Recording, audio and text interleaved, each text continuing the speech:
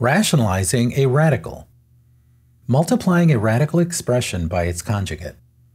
Rationalizing a radical examples.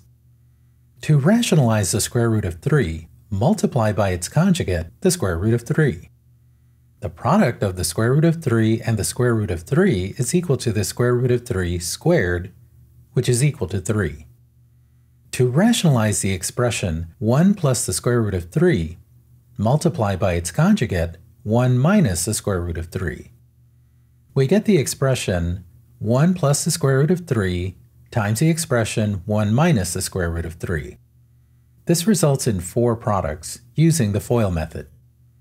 1 minus the square root of 3 plus the square root of 3 minus the square root of 3 squared. As you can see, the square root of 3 terms cancel each other out, and we're left with 1 minus 3, and the 3 comes from the square root of 3 squared. 1 minus 3 is equal to minus 2.